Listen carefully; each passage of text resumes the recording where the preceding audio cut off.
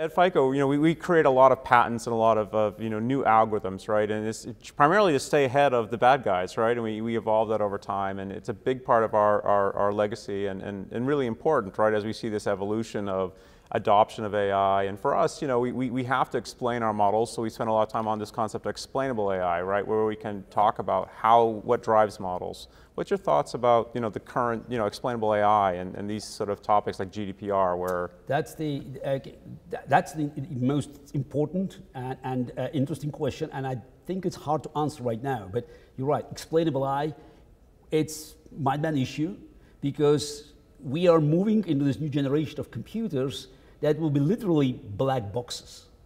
Going back to Deep Blue, if you had enough time and patience, spending weeks and looking at the miles and miles of logs, you could go back to the original intention, why this move or not that move was made. Yep.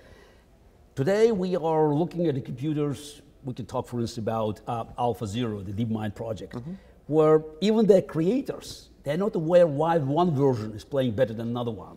Yeah. And that's a problem for regulators. That's a problem also for scientists. And that's a problem for business. Because in many cases, you might be facing questions that you cannot answer. And I'm afraid it's a package that we have to buy.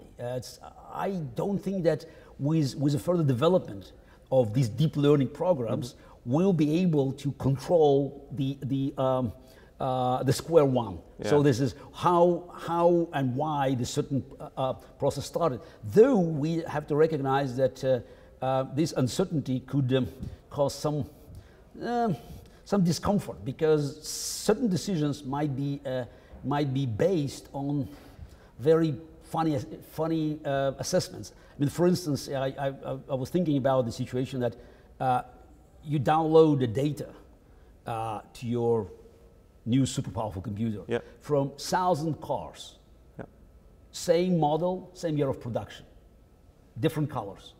For some reasons that no one can explain, of course, the red cars perform better than the cars of other colors. Now, for us, we understand, this is causation and correlation. This fact means nothing. It just you will put almost zero value. I mean, actually zero value. Machine, it could decide that the red paint makes cars run faster. Now, in calculating something else, in just making predictions for something very remote from this car business, it may actually integrate the red paint assessment into the decision-making tree, and to come up with some crazy solution. That's why I think it's very important for us to work on interface. Human machine interface. It becomes even more important with these powerful machines, and that's those machines that will operate within the framework that we design for them. So the human role of not even guiding them, I would use the word being a shepherd, because you have these AI flocks, and you just have to make sure that they move in the right direction toward the richer pasture of data.